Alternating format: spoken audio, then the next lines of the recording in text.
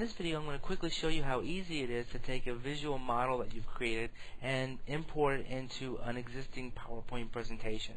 So I've got this model that I've created and I'm happy with the way it looks and feels, and so what I'm going to do is I'm going to go here and click on Send to PowerPoint, or I can also click on File, Export PowerPoint Slide, either one. And then I'll just name my PowerPoint slide. It doesn't matter what I name it. I'll just name it 1.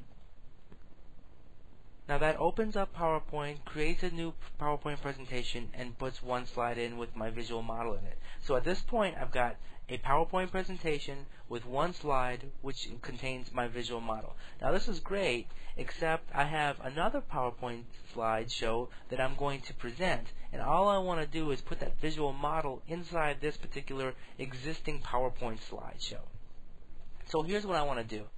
I'm going to basically click on the visual model, and you'll see these circles going all the way around it. And I'm going to right click and hit copy. Then I'm going to my new slideshow. I've created a new slide. You can create a new slide by basically saying insert new slide. It's really easy to do. And then what you want to do is go into it, right click, and hit paste. Now I've got my visual model inside my existing slideshow. All there is left to do now is to make sure that the newly created slide with my visual model goes in the right place in the presentation. And let's say I want it to be slide 5, and that's fine.